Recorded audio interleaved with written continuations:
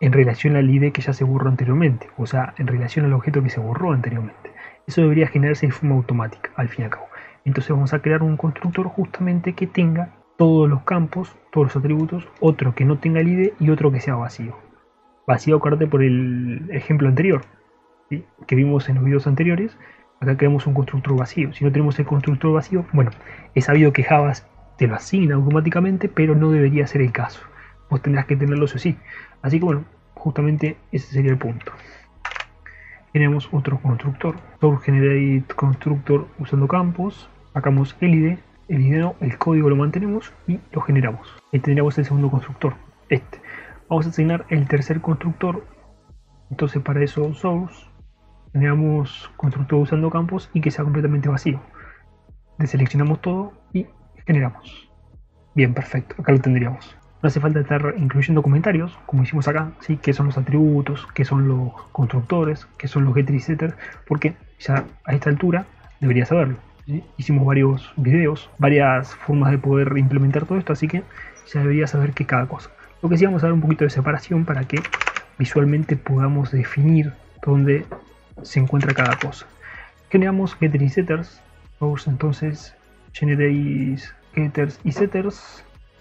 Seleccionamos todo, lógicamente, y generamos. Bien, esto no se mezcló, perfecto. Ahí va.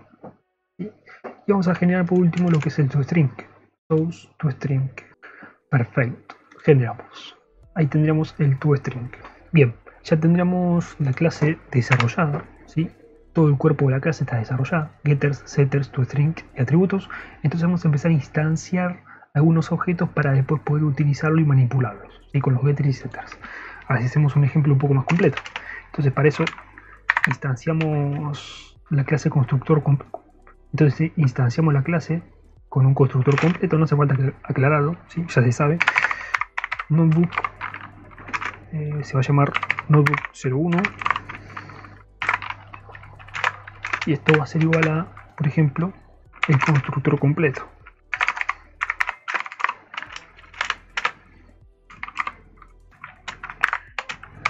Y vamos a tener que pasarle lógicamente el ID, vamos a decirle que sea 1 por el momento, que sea, por ejemplo, vamos a buscar algunas marcas de computadora, a ver,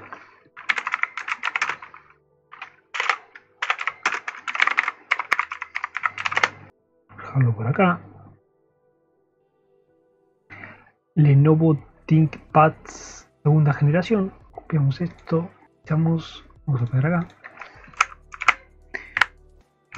Bien, después de la marca que venía, bueno, primeramente era el código, no importa, agregamos el código, formato string, el código podría ser, a ver si tiene un código esto, vamos a buscarlo, por acá no veo el código, bueno, ese sería el modelo,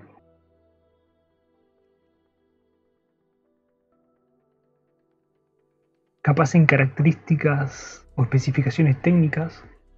Puede ser que una especificaciones técnicas no, porque esto ya sería del hardware. En características debería estar acá el código interno mismo del producto. Pero bueno, eso puede ser que sea también interno, así que se maneje a nivel de la estructura del negocio. Podríamos entonces cambiar y colocar modelo. Sí, creo que sería lo más ideal acá en código a modelo. Acordate siempre Alt Shift R, y acá si nosotros cambiamos el código, no cambió, vamos de vuelta, seleccionamos todo, Alt Shift R, bueno, no podemos cambiarlo, o sí podemos cambiarlo, sí, ahí está cambiando todo, perfecto. Bueno, entonces modelo escribimos, ahí se cambió, lo que no se cambió es esto, pero creo que los getters y setters se cambió, sí, perfecto. Podríamos cambiarle directamente acá, entonces seguramente se va a cambiar también en los getters y setters. Alt Shift R, bien, ¿ves? Ahí se cambia. Modelo. Y getters y setters se cambia también, me parece que sí. No, acá no, ¿ves? Bueno, pero son dos funciones, así que lo cambiamos y listo, sin problemas. Alt Shift R, modelo, set modelo. Bien, marca precio, también se cambió, esto no. Igual después el toString lo vamos a modificar, simplemente para que esté bien, perfecto. Creo que está. El modelo, pegamos esto, 20T no sé cuánto. La marca Teampack sería, pusimos nombre después marca.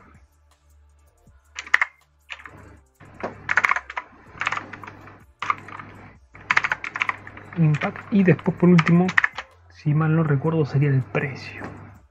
Sí, perfecto. Ponemos el precio y son todo esto.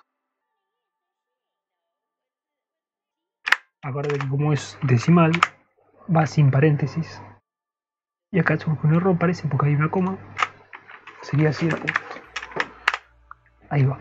180.000 pesos. Perfecto. Este sería el primer objeto. Vamos a crear un segundo objeto.